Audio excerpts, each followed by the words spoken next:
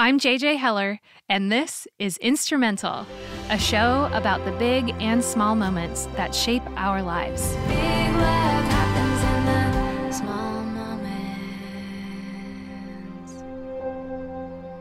Hi, everyone. It's JJ. Hi, everyone. It's her husband, Dave. Our guest this week is Jamie Ivey. That's such a nice name. I know. Rolls off the tongue. It really does. How did Jamie Ivey come to be on the show, JJ? I will tell you, Dave. So I have a friend named Elisa Keaton, and she was on Jamie Ivey's podcast, and she told me about it. And she was like, you need to be on Jamie Ivey's podcast as well because it's amazing.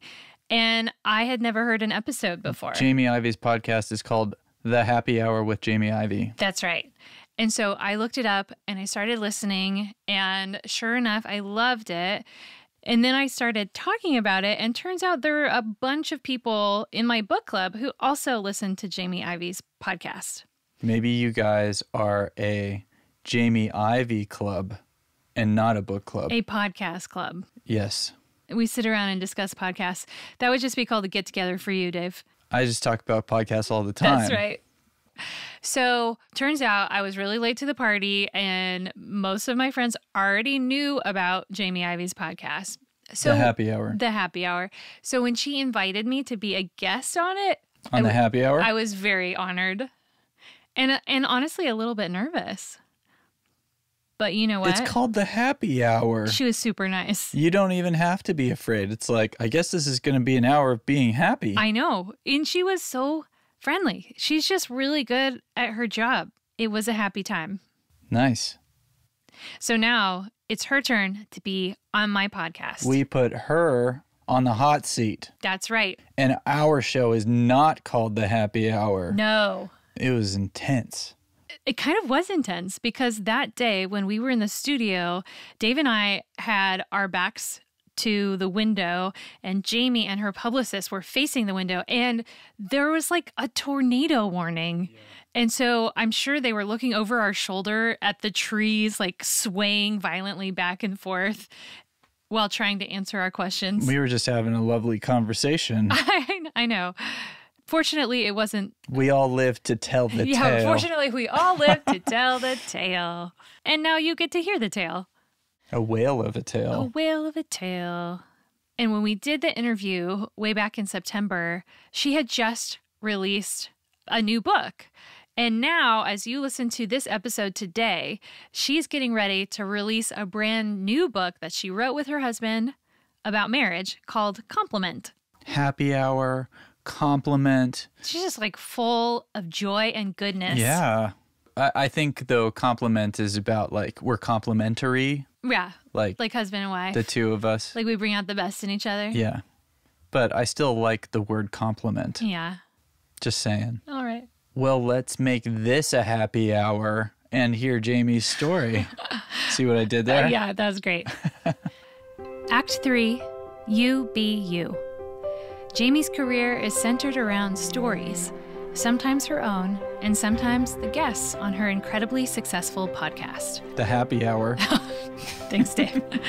Her growing influence in the podcast space opened the door for some exciting new opportunities as well. Let's hear from Jamie. My podcast launched before there was even a podcast app on your Apple phone. Wow. Okay?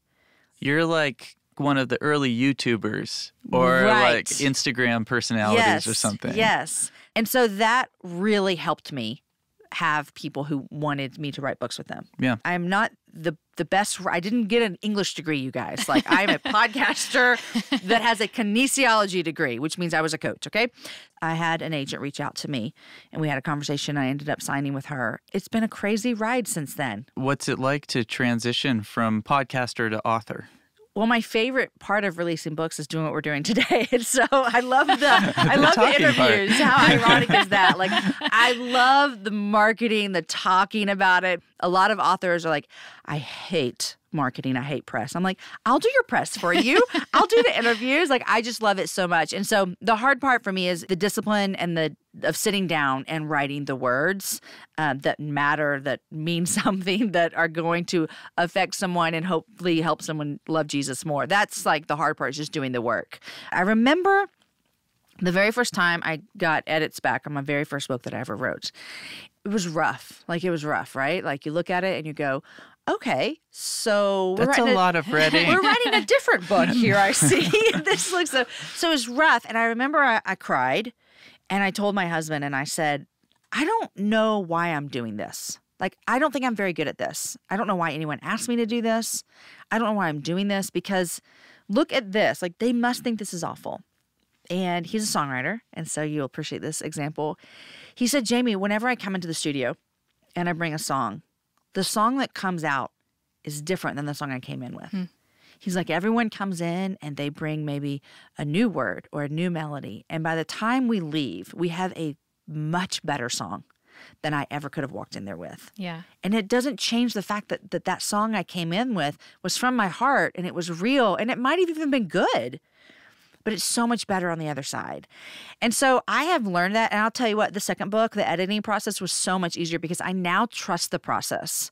Like, now I go, okay, what I brought to the table is good, and you're going to make it 1,000 times better. Yeah, this is the jumping off point. Yes. Now work your magic. Now work your magic, and we're going to do this together. And so it was my first experience of having someone kind of take what I'd done and go, we're going to move this and take this, and what are you actually talking about, and blah, blah, blah, blah, blah. Any kind of project, whether it's a book or a song or an album or a podcast, there's a lot of people that have their hands on that. Yeah. And so I learned that, and I'm really thankful for that. Collaboration is definitely a skill that you kind of have to learn, because in the beginning, it feels so threatening. Because threatening. You pour your heart and soul into something and you present it and you're like, ta-da! Yes. And they're like, great, let's change this Yes. and this and this and this. And it hurts, and it's does. like, ugh. But then after doing it, you realize, oh my gosh, it's way better now than it was before. Yeah. Yeah. So I'm glad I've learned that. Can you tell us what it has been like to create this most recent book of yours? Yeah, this book was kind of birthed about probably 1.5 to 2 years ago. What I started to sense from women in my community, in my church, women that I would see when I was on the road speaking, is they always felt less than, fill in the blank, someone else. Or they would think, if I could be, do, act, look more like her, then I'd be satisfied and then I'd be successful. And so not only was I seeing this, you guys, I have felt this, especially creating stuff. I would think, okay, she did this for her book launch. If I do that, I will have a successful book launch just like her. Well, oftentimes she's doing that because that's like a skill set of hers. Like, she can do that and I cannot do that. Right. And so I just started to see this and sense this and know that I've walked through that with like comparison and envy and jealousy and discontentment. And I just wanted to write a book encouraging women to be who God created them to be. It's like kind of an overflow of my show, because I want women to come on and tell your story. Like, I want to hear you. I want to know about you. And a lot of times women think their story doesn't matter or their story's not enough. And so this book, You Be You, is this encouragement to women to trust the gifts and talents, passions, influence, power, voice, everything that God has put in them, and to use that to bring him glory and make him known. That was the idea behind this book and what started the whole thing. Do you recall a moment of realization where you recognized that and went, I could write about that? I know that I've been through this. So I was friends with people that were doing what I'm doing now. And what I mean by that is they had, I'll use air quotes, like a platform or whatever. It's weird. It doesn't make sense to me. But they were authors and speakers. And so then all of a sudden I have a podcast. And so I'm different than them. Like, they don't have podcasts. I have a podcast. But I start to get opportunity to do the same thing they're doing. And I had to learn really early that if someone invited Jamie Ivey in to do an event, that they actually wanted me to come. They didn't want me to come and pretend like I was someone else. Right. Every time I tried to do that, I left an event defeated, dissatisfied with my time, dissatisfied with myself, confused, feeling like a fraud and a phony, because I didn't feel like I was giving them my best and giving them me. I felt like I was trying to give them what I thought they wanted, which maybe they want Jenny or Crystal or whatever, fill in the blank. And they didn't. They actually invited me. And I've seen that in other areas besides just professionally, but even like personally. I look at some of my friends and I'm like, you're such a good mom. You do this so well. Yeah. I don't do that at all. And I have to trust, I do have to trust that God knew what he was doing when he crafted me and when he gave me the kids that he gave me. And my kids are never, ever, ever going to have a craft night. We don't do craft nights. So if they want a craft night, they're going to have to go to someone else's house. And that seems silly, but it's really true, is that I just had to believe that God didn't make a mistake when he gave me the things I enjoy to do and the things I don't enjoy to do and the influences that I have and the gifts and talents that I have. And I have to believe that my kids aren't missing out because they got me as a mom. And my podcast listeners are not missing out because I'm the host, or the book readers are not missing out because they're reading a book by me. Because the truth is, like, my kids love me as their mom, and people buy the book and they know who the author is. It's not like a bait and switch, like turn the page and oops, JK, you got the wrong book. Oh man, this is by Jamie Ivey. I thought I was getting someone else. So I just really have had to fight through those. And I have a small suspicion that I might fight through those until I meet Jesus. Yeah. Can you say a little bit more about finding yourself in the crowded podcast space? Because you were like an early adopter, and now the space has become crowded. What has that journey been like for you to sort of remind yourself of your identity or your mission or whatever as that space gets crowded? Yeah.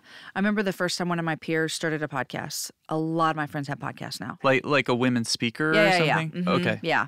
So I remember the first time, and someone texted me and like, did you see that they're starting a podcast? How do you feel about this? And I was like, I feel amazing about this. I feel awesome about this. I never, and I listen, I will air out dirty laundry. You guys know that. I'm not just saying this. I have never for a second been upset about the fact that the space is so crowded now. Has it affected my show? Hands down, 100%. You just do the math. There are only so many shows you can listen to in 1 week. Exactly. Yeah. Yeah, exactly. So have we seen it affect us? Yes. You guys have a show. Well, what if someone listens to your show today? It's the first time they've ever heard Jamie Ivey. And so then they come listen to the happy hour. I now have a new listener. Yeah. But I also, here's the deal. I promise you guys, I'm so proud of the show that we put out. Yeah. I mean, it all depends on how you define your success. 100%. And if you're hearing meaningful feedback from your audience, if you're having meaningful conversations, then it feels like you're doing something that matters. It really does. And one of the things I'm the most proud about our show is that we push our listeners. I had Latasha Morrison on 4 years ago to talk about racial injustice. I've had people on to talk about immigration at the border in Texas. I've had people to come on and talk about same-sex attraction. I've had people come on and talk about politics. Like, we're not a political show, but just about how do we be Christ followers. We've pushed the envelope a little bit for like a Christian women's podcast. And I am so proud of the show and of the listeners that send in messages and say, man, I've never actually thought about immigrants in the way that you talk about their journey of what might have got them here or why they might want to come to America. Or women who send in and they're like, I've never thought about the way this woman talked about same-sex attraction. You gave me a view of it that was a little bit more nuanced and helped me see what she might be thinking. I just love the opportunity to still be so gospel-centered and push people a little bit. I cannot say how proud I am of our listeners because I feel like they're willing to go there. Sometimes I put shows out and like close my eyes and wait for the pushback. And there's some, for sure. But you can't push back very much with stories. Yeah. Someone's personal story, that changes lives. Yeah, you can't say, that didn't happen to you. Exactly. That's not how you're feeling. That can't be true. Yeah. Man, stories are so powerful. And Jesus knew that. Yep, that's what he taught through stories all the time.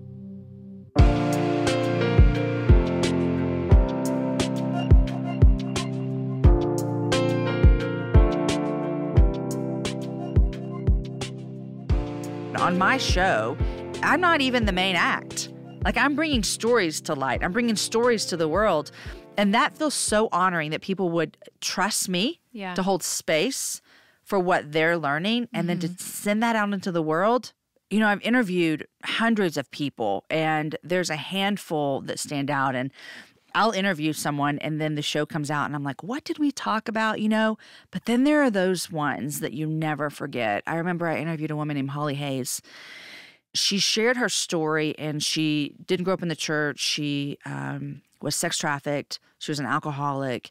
She stole a Bible from the library, read it alone in a bathroom, got sober, became a Christian, changed her life. But she shared a story.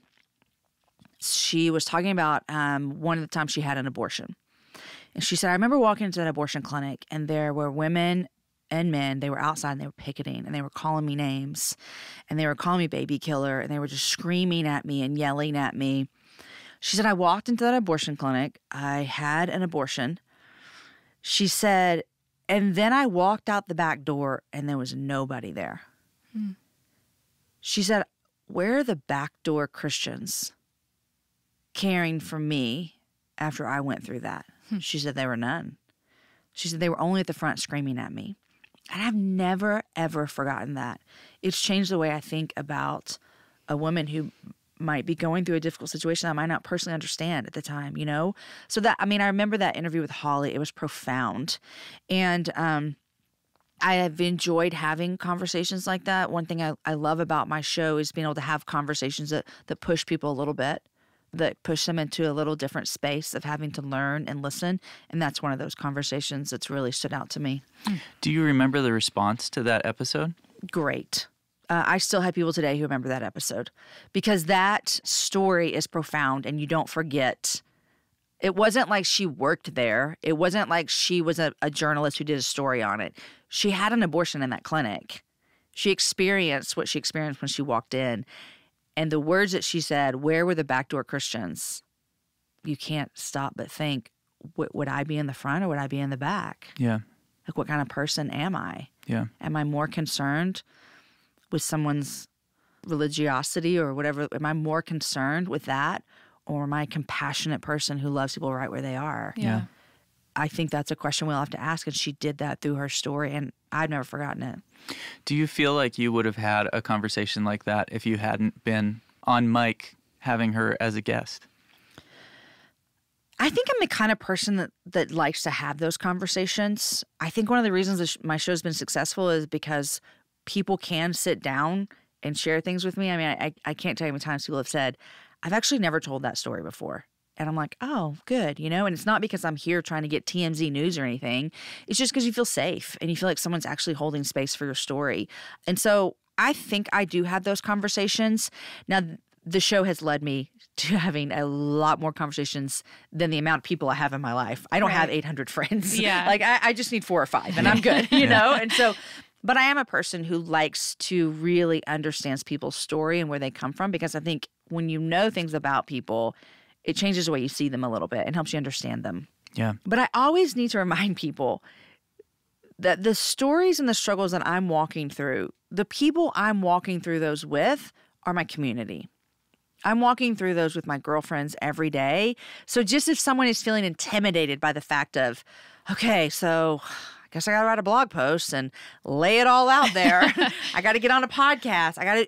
The answer is no. It's just it's the world we live in and work in. But there are things that I'm working with my friends right now of struggles in my life that I'm not telling you about because I'm working through it with my community. And so I always think that people can get intimidated by the fact when I say stories change the world and your story matters and you have the opportunity to point people to Jesus through your story. They're like, I don't know. I can't do this.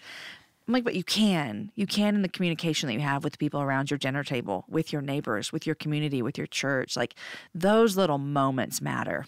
Yeah, you need to start with the safe people in your life, and then see if God opens the door for maybe tell some more people, and then maybe tell more people. But it's not mandatory that everybody posts everything in their life on the internet. All their dirty laundry. All their dirty. In my first book, I tell this whole story a million times longer of things that happened when I started following Jesus.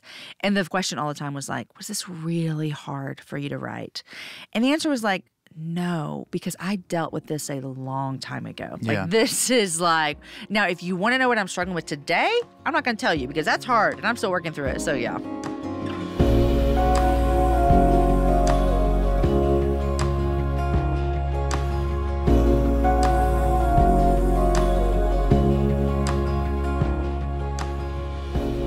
some wisdom right there. It makes so much sense to work through difficult seasons with your own community.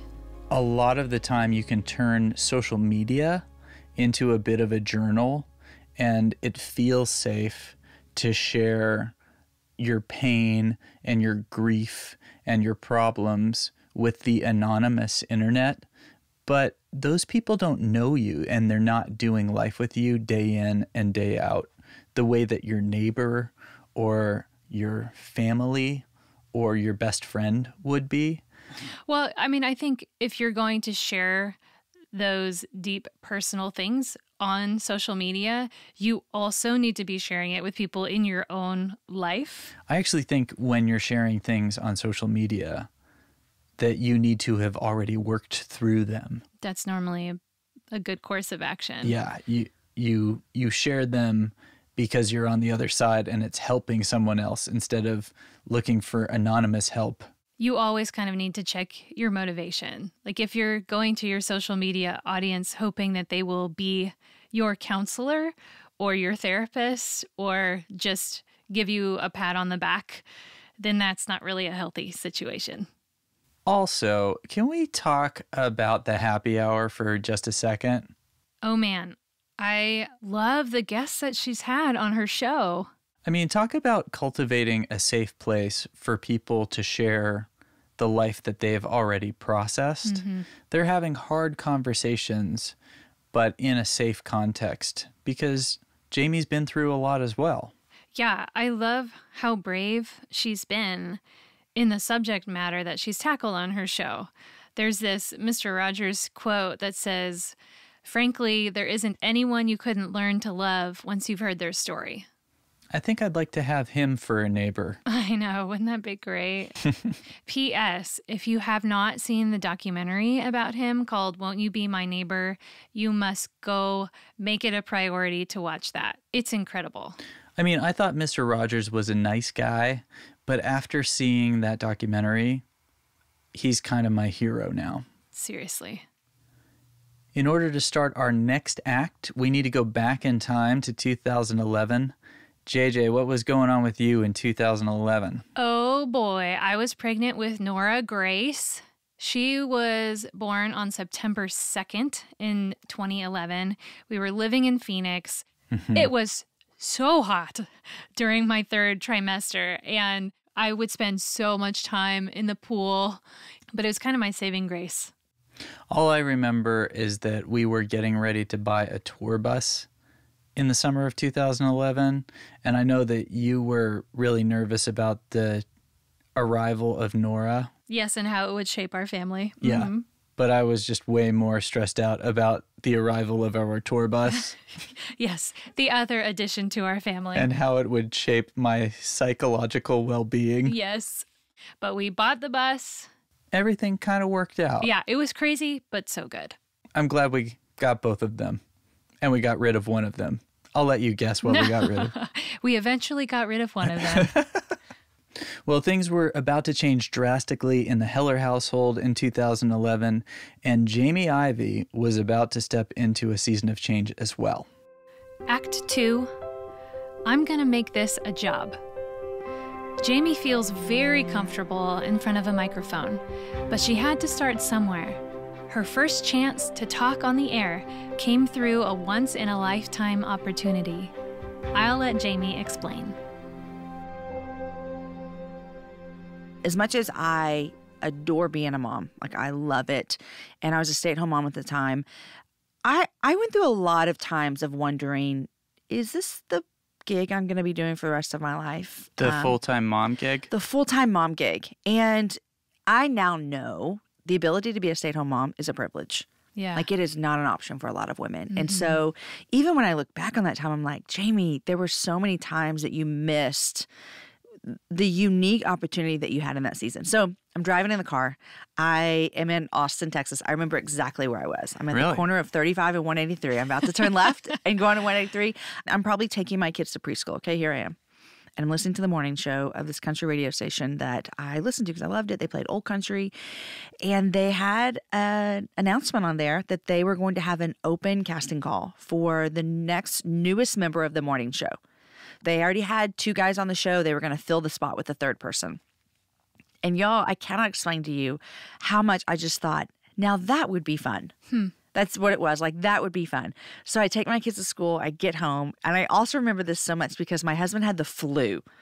So I come into the house. I've taken the kids to school. I come in and he is sick. And I'm like, babe, I heard this. And he's like, what? And I was like, you have to help me record a 60-second demo. Okay, now, when I say that to you guys, that makes sense. I had never spoken into a microphone before this point. So my husband, sick as he was, finally, because he loves me, we had a studio. We had a duplex. We had a studio in our back house. We walked back to the studio. I'm sure we had to record that thing 38 times for me to get 60-second to try to sell myself. I sent it in, and it just became this long process where I just kept being in the top whatever.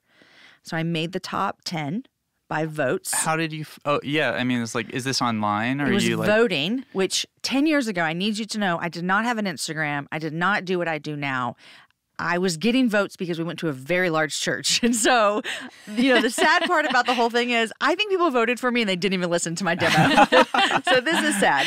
But it pays to be nice to people. It pays to be nice to people, you guys. So I was getting votes and votes and votes. I made it to the top 10. And then once you made it to the top 10, the executives picked the top 5. I got chosen to be part of the top 5.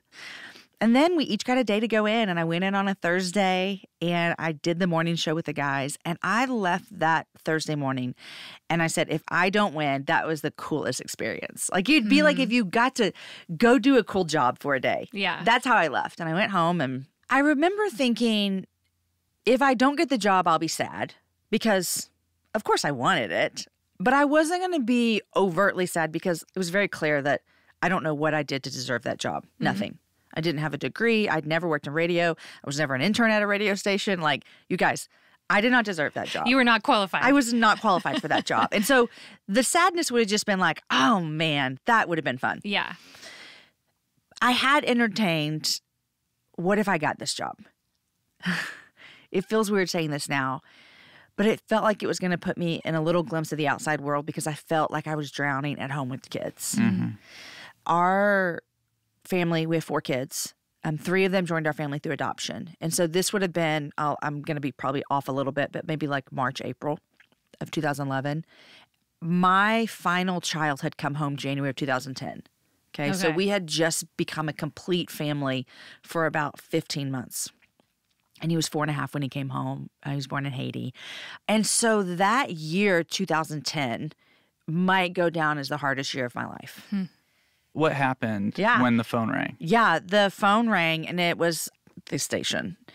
We lived in East Austin at the time, and a very busy neighborhood. So I stepped out of the loud to step into a different loud, if that makes sense. So it wasn't like I was like, oh, it's quiet out here. But I remember I'm a pacer. Like when I'm on the phone, if I'm having like a serious conversation, I'm a pacer. I pace up and down our yard. We have 4 acres. I've walked the whole thing, solving all the world's problems, you guys. So I'm pacing in our little driveway. And the cutest thing, I don't know why this is about to make me cry. The cutest thing is I remember that we had these big windows on the front of our house. Why am I crying about this? I've never even shared this part of the story. It's kind of dumb after I say it. And my whole family was looking out the window at me. And it was almost like they were so proud. And she was like 3, my daughter. There's no clue what was about to happen. But my husband was so proud of me. And I felt like I haven't really done anything, you guys. I just won a contest. But that gave me a lot of confidence that I could leave the house because I had not worked full time since 2003. Wow. And so it was a sweet moment because I felt super cheered on by my family. And I think I give a lot of credit of that to my husband because it could not have been calm and collective in the house early in the morning. We're all trying to get ready for school. If anyone has children, those are like some of the hardest hours. Yes. Because they're like, where are your shoes? Why don't you have this? Eat something. Yeah. And I feel like he intentionally took the time to make our whole family cheer for mom as she won this job. That really, looking back, 9 years, it changed my entire career. It changed everything for me, was that one job.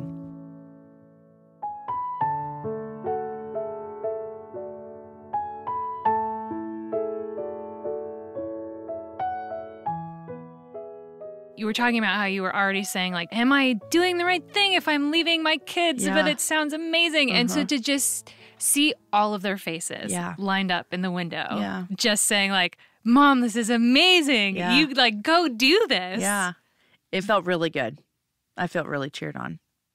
And I start Monday morning and we're live at 6 a.m. I've never done radio, never talked into a microphone. Like during the first commercial break, they were like, hey, you're breathing really hard into the microphone. Yeah. They got like, there's Darth Vader voice in here. So I had to learn so much. And those guys were so kind to me to bring in this woman who they're probably thinking, this is the dumbest idea our executives have ever thought of. Because you're bringing in somebody who has no clue what they're doing. A newbie. Yeah. But that job was really, really, really something special to me. I know people who work for morning shows, and I see what time their alarm is set for. Mm-hmm. And so when you were on the freeway, were you thinking like, oh, 3:45 wake up call? What was that like to, on the one hand, have the fun, but I'm sure it was really hard to pull yourself up out of bed. You know how you're about to embark on something that you're so excited about and someone's already done it and they tell you all of the awful things about it and you say, oh, those things won't bother me. Like, I don't care about those things. And I never, ever entertained the thought that it might be difficult to work on a morning show. It just seemed like this fun adventure. And so, no, I never thought about that until, a couple of weeks before in the middle of the contest, my husband Aaron and I went on a date. And he was like, so I think that we should talk about what happens if you might win this job because I'm the sole caregiver during the day. I mean, my husband has a job. My husband traveled at the time, too, all the time. And he's a musician, He's a musician. Yeah, he's a pastor. And at that time in our lives, he was still also traveling often, doing solo things. So I was like, listen, babe, we both know I'm not going to get this job. So let's not even talk about it. And we didn't because it was like, listen, I don't want to think about it and talk about it. But those mornings it was early. We went live at 6 a.m. like most morning shows. And so getting there early for me as a mom, when Aaron was out of town, I had to have someone show up at my house at like 4:45. Wow. Because I couldn't leave now, if it was now with my kids, peace out. They're fine. Yeah. They're big. You should have seen the spreadsheet I had to create to get people coming and going. It was so much work. Ugh. I believe it. Yeah. Now, let me tell you, the first couple of weeks I showed up with my hair done and makeup on and looking cute. By about 3 weeks in, I realized this is not a TV show, people. And so I literally would roll out in front of my microphone. I had coffee and water and juice. And it was one big drink bar around me. And then about by 8 o'clock, 9:30, I'd put my makeup on in commercials and then I'd be ready to go. But yeah, I soon learned I did not need to show up camera ready. Yeah. Yeah. You're like, this is audio only. Audio only, people. Yes. Yeah. Yeah. But what happened when I started working was I felt like I'd found my lane. I loved my job. I loved the people I worked with. From the hours of 5 to 1 p.m., I was living my best life. And I loved it so much. And then I would come home. And it's not that home was bad, but it was just difficult for my kids, all 4 of them. We have a different babysitter every day. Mom's not here. Dad's out of town. Who do I see when I wake up in the morning? Everything started to crumble right before my eyes. It was hard on our marriage. I mean, I get home at 1. If I take a nap and then you guys, it was difficult. And it can be done. It could have been done. But I had a really big come to Jesus moment about 3 months in, where I came to my husband and I said, I don't think I can do this anymore. I said, it feels really hard at home. And he's like, you think? And I look back on that. And one of the things I'm most thankful for is that Aaron didn't come to me and say, you have to quit. Yeah. But I could have understood his tension of feeling like, I think we need you here at home. Yeah. But he was probably feeling the tension of, how do I tell my wife who's now discovering she loves something, we need you here. And so he didn't. And I've never actually even asked him why he didn't. I should. But I said, I think I need to quit. It was a moment, we invited some friends over. Man, I just laid it out. I don't think I can work and raise children at the same time right now. And I felt like a failure. I felt like a bad mom. A little bit, maybe a lot angry at God as to, I didn't look for this. Yeah. It feels as though you orchestrated this whole thing. And I don't know why you would do that if you only intended me to be here for 4 months. Yeah. So I quit, and I always say it was the hardest, best thing I've ever done because I would do it again. I really would give up everything for my family, but it was really hard because I really liked that job. So I quit. What transpires in between that and you deciding to start the podcast? A lot transpired. It's crazy. That station all rearranged at the end of the year. They were all gone by the end of the year. Whoa. And so it was kind of like, okay, this was going to kind of happen anyways. Yeah, you kind of like dodged a bullet. I dodged a bullet a little bit. And I don't know what would have happened to me, but maybe a year later, they started a new station. And so they asked me if I wanted to come over. And I was a little nervous talking to Aaron about it because I thought he was going to be like, we've been down this road and it didn't work, so this is a no. But we talked about it, and I was just like, I don't think I'm supposed to do this. And so I never went back to radio, even though I had that opportunity. But it did. I just kept wondering, like, will I ever do this again? And then it became when all my kids are going to school, then I'll go back into radio. That's kind of what it looked like. But it was about probably 2013, somewhere around there.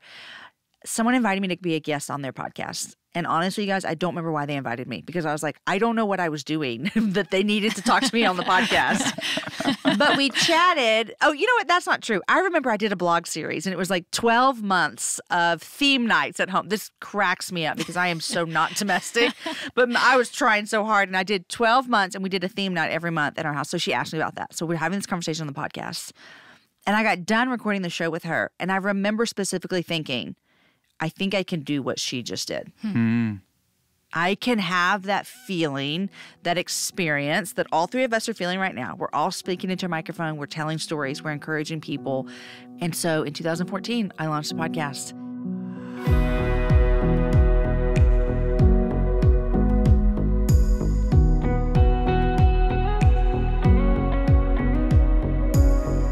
And when I say I launched the podcast, what I mean by that is I called my best friend and we chatted and I hit record and then I put it online. You're like, episode 1. Episode 1. Me and my friend chatting. And that's exactly what it was. But I started it and I still have the same name. I mean, way different logos and way more purpose to it. And so much have changed. But that was 6.5 years ago. How did it end up unfolding? I thought it was a hobby and it was a fun outlet for me. I was able to work on it when my daughter was at preschool. And so it was just kind of like, oh, this is fun for me. I saw episode 50 coming and I thought, I think I'm going to do this. Like I'm going to make this a job. If you're releasing once a week. Which I need you to know I wasn't releasing once a week. Yeah, I was releasing, when do I think about it? So it was a while is what you're getting to. Now you are guaranteed to get a happy hour at 6 a.m. on Wednesday and Friday. I don't care where I am. That will happen. Then I'm like, I'm going to put a show out tomorrow. And then Aaron's like, do you want to watch TV tonight? I'm like, yeah, I'll put the show out on Friday. I mean, that's the kind of show I was producing over here. It was so just a hobby. What's the span of time between episode 1 and episode 50? Is this like 2 years? No, it probably was maybe a year and a couple months. Okay. It was definitely episode 50 where I thought I'm going to start selling ads. So I did it all on my own. Started selling ads. So I started having a couple of pennies come in for advertising. Hired an editor, quit doing the editing because I'm really bad at it, and started to be consistent with it. And consistent was like, this is going to come out on a weekly basis. And I just started to do the things that I do now, just on a much smaller scale. About that time as well, I decided that I needed a purpose. Like I need a reason why I do this because it's fun to talk into a microphone and it's fun to say you have a podcast, but that stuff can't sustain you for a long time. Like who cares, right? And so I needed a purpose. And it was for me, I decided I want to make shows that point people to Jesus, encourage women, and inspire them to do big things. This also opened up the door for me to go speak places. And I remember where I was when I got the first email that someone wanted me to come speak, and they were going to put me on an airplane and they were going to pay me and put me in a hotel room. And I was like, this is the best job I've ever had in my whole life. Like vacation on your dime. I mean, this is great. One of the first conference I went and spoke at, I was doing, this is even more fun, this is even funnier, is that I was doing a podcasting breakout. So they must have thought I was doing something well. But as I got to the lobby, people started coming up to me and telling me what the show meant to them. Oh. And you guys know what I'm about to say because we're all sitting in this room and there's the three of us plus my friend Christina. We're alone when we do this. Like we don't see the listener. Yeah. It's not like you're performing on a stage. We create an art that goes out and you have no idea what happens to it. You have no idea who consumes it. You have no idea what they look like. You have no idea what they're going through. Like, you just put something out into the air, it seems, the internet, and there it is. Now, again, they can leave reviews, they can send you emails, all the things.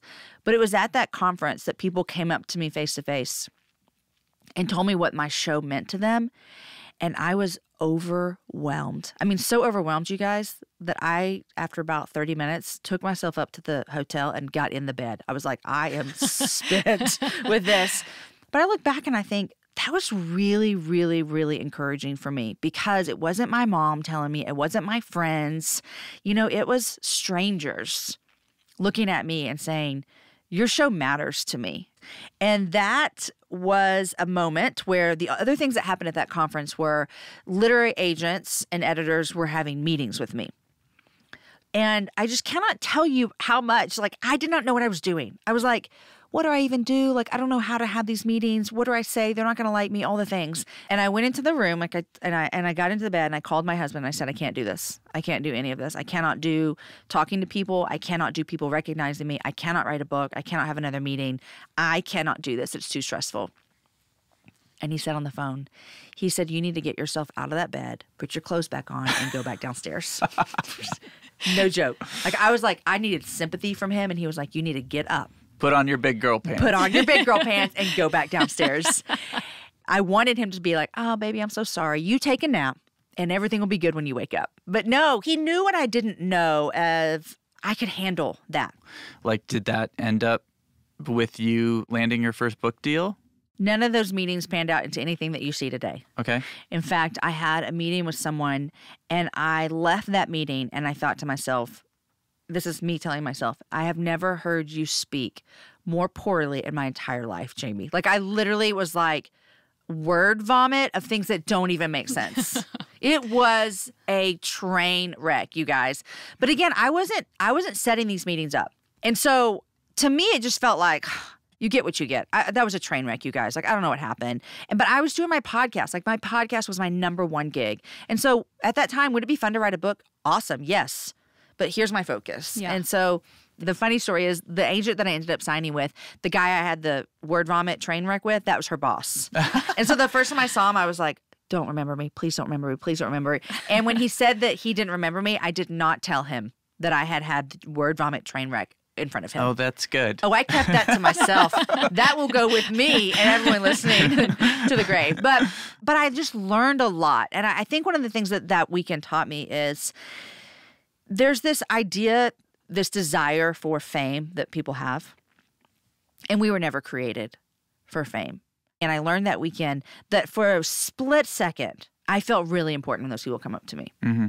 I always say, please come say hi, because we do this job in a room all by ourselves. And so I need to see you and hug you and do all the things. Yeah. When I left that conference, I went home. And you know what I did when I went home? I probably did 17 loads of laundry. Right. You know? And I was like going to the store to buy football gloves for somebody. I mean, it is a big part of my life, but my real life, the things that really matter at the end of the day, happen in my house with my people.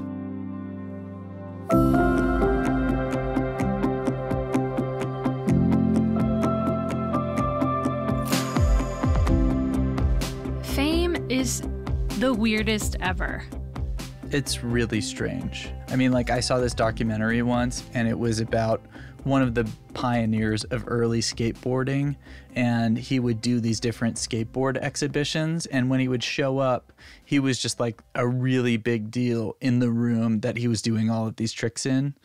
And like people would ask for his autograph. People would hound him and want photos and all of that.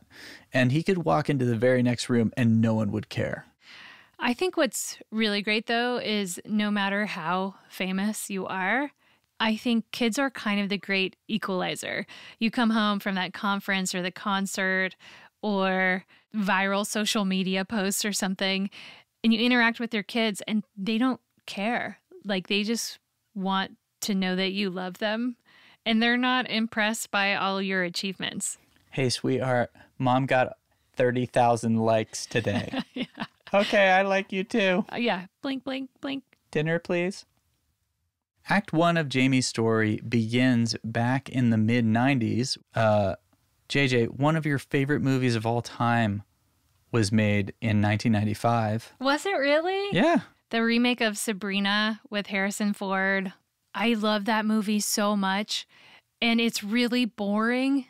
Well, kind of like White Christmas. Yeah, but it's so good. Why is it good? Well, the music is really good. And it's kind of like a transformation happens. Oh, it is. It's a makeover movie. Yeah, it kind of is. Yeah. You know what else is a makeover movie? What? Braveheart. That is a lie. He starts as a boy and then like eventually he's a grown-up wearing war paint. And a kilt. Yes. Well, he was probably wearing a kilt as a boy, too. Oh, that's true. Oh, man. Talk about awesome music. I hear the bagpipe in the opening line of that soundtrack, and I almost start crying immediately. Is that real? Yeah. It's just like, it makes me weepy. It is really good. What's that part that you always quote? Well, I kind of quote it to give it context. Yeah. So the first part is kind of a misquote, but he's hanging out with his girlfriend, and he talks about how much he loves her, and she's like, "Are you saying you want to marry me, William?" And he says, "It's a bit sudden, but all right." Well done. Thank you. So Braveheart, Apollo 13 came out in Sabrina, that era. Yeah. And Jamie Ivey was in high school. That's right. Doing her high school thing. Yep. Let's hear about it. Act 1, this wasn't an accident. Part of the reason why Jamie's show is so engaging is because she's an empathetic listener. She gives space for her guests to tell their story without fear of judgment or ridicule. You're about to hear how the brokenness in Jamie's story gave her the ability to be a safe place for others. This act includes a letter to her younger self, 2 old ladies in their 30s, and a major change of plans. Early on in my, I feel like I'm sitting down to tell a story. Sit down, children. Early when I was a teenager. Tell us, Miss Were there dinosaurs? Yes. I grew up in a Christian home. So I grew up going to church my whole entire life. I don't ever remember not going to church. We went to Wednesday night church, Sunday night church, GAs, all the things. All the church. All the church. And so I knew a lot about Jesus. And I would have said that I was a follower of his, that I was a Christian. I walked down the aisle when I was younger. But I didn't live for him at all once I hit high school. It was like I had this opportunity to kind of do whatever I wanted in a rebellious spirit to my parents, but also I could act churchy. Like I could go to church. I was actually president of FCA. I could do it when I needed it. But then I also had this other life. And so I lived this double life. I went off to college and kind of threw out the church hat and just lived me, which I thought was fine. I was not murdering anyone. I wasn't doing drugs. I'm a kind person. I just had a little bit more fun than maybe I should have as a, 18-year-old. And my sophomore year in college, I ended up getting pregnant. And so here I am. I'm at a small private Christian university. I now am pregnant and I don't know what to do. I told my parents I was going to marry the guy. They rightly so flipped out. As a mom now to a 16, I understand the flip out. But that was kind of this, everything I've been doing that I thought I was invincible for has now caught up from me. And so I ended up having a miscarriage, but moved home with my parents. And so moving back in with my parents, I then went to church with them because that's just what we did. And then I went to Passion in 1999 and actually met Jesus. And my life was changed, and I've been following Jesus ever since.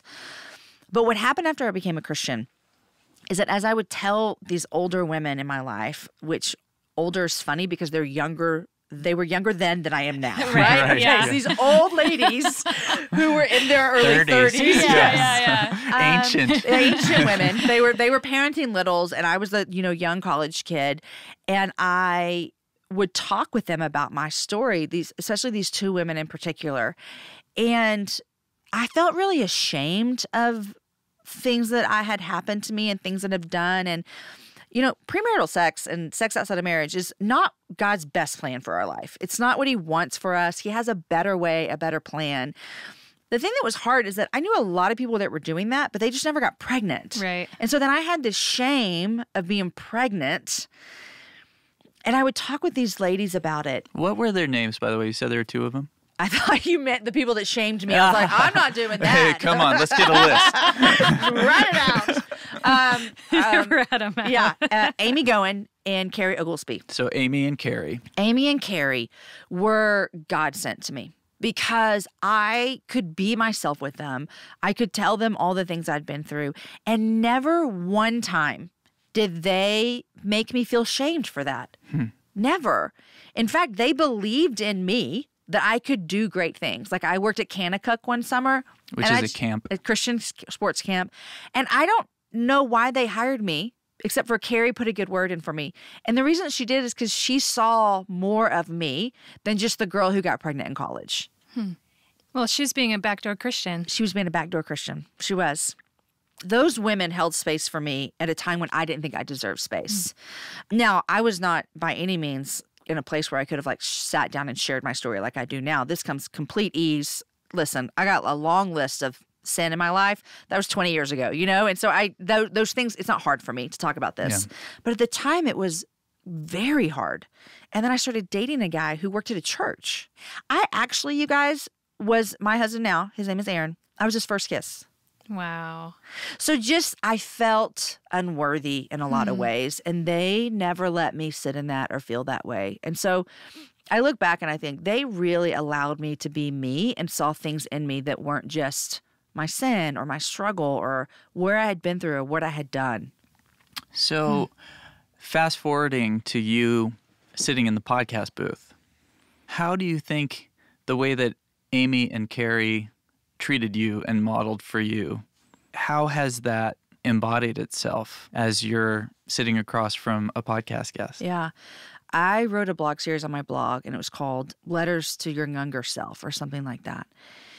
And one of them was about that pregnancy in college. And I wrote a letter to myself about how things would be okay. I can't remember what I said, but I said to the world that I was pregnant in college.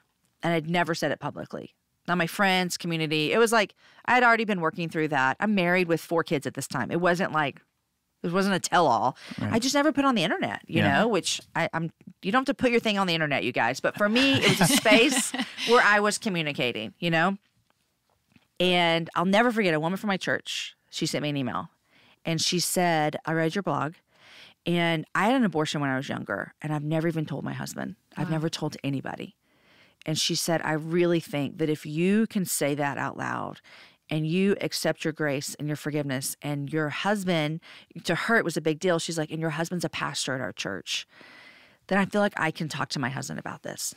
And it was in that moment that I remember thinking, our stories have power. Our stories have power because what I did there was she wasn't actually applauding Jamie Ivey for writing that. She was saying, I believe in the God that you believe in. I believe I can experience that same grace and forgiveness that you did. That was big for me because that's why I love people telling their stories, because I think stories change the world. I think that when we are vulnerable with our stories, it gives people a glimpse into not just me as a person, but as to what has God done in my life. Every time I sit and interview somebody, every single time, it's crazy. You can have thousands of people listen to your show. And people will listen and have nothing in common with that person. And they're like, I felt that same way before. We forget how much we have in common with each other. Even in the story I told you about my friend Holly with the abortion, I've only by the grace of God, because I'm not above it and clearly got pregnant in college, I've never had an abortion. But I understand those 2 dynamics that she was talking about. And I felt both of them at different times. And so I think even me sharing my story and that girl sending me the email, it was this moment of going, okay, this isn't about me. I can do this and point people to Jesus the whole entire time. Yeah. I think that's so powerful, especially in the church community. Sometimes we feel this pressure to be perfect, right? Because we look around us and it seems like everybody else is perfect. Yeah. And so you being willing to be vulnerable and saying like, hey, look, I got pregnant in college. Yeah. Like that's so inspiring to somebody else because it kind of reveals your humanity. Mm-hmm. And then to say like, and God has grace for me and God has grace for you. Yeah. And it just kind of gives us all permission to just breathe a sigh of relief. Yeah. And realize that we don't have to be perfect. Right. Because that's Jesus's job, Yeah. you know? Yeah.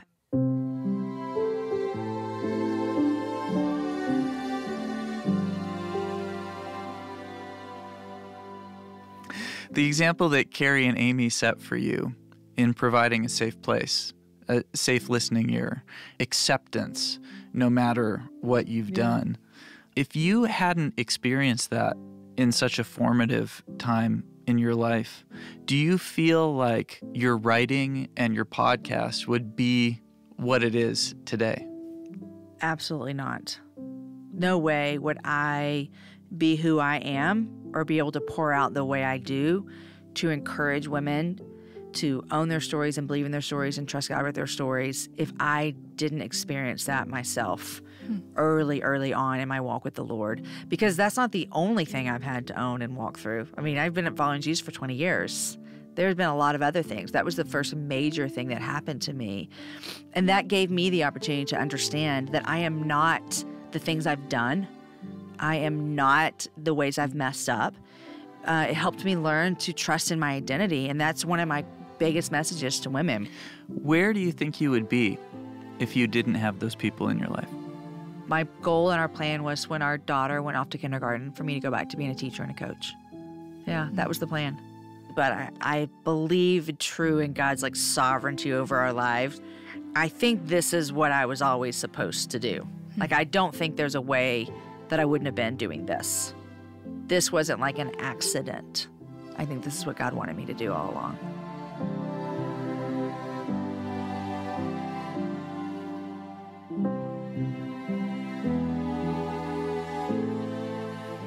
That is so beautiful. I mean, think of all the things that had to happen in her life to get her to where she is right now. I wonder if Braveheart plays into her story at all.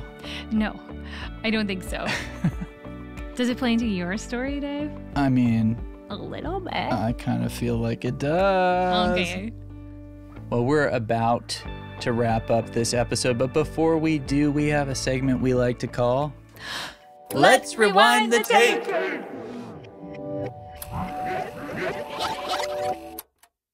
Jamie is a wife, mother, podcast host, and author with a mission to encourage and empower women. Her platform as an author wouldn't exist without the time and hard work she put into developing her hugely successful podcast, The Happy Hour with Jamie Ivey.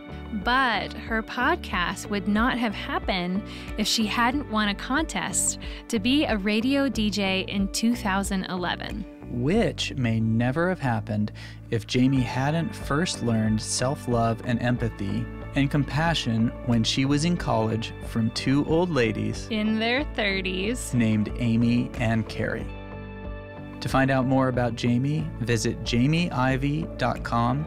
That's JamieIvey.com.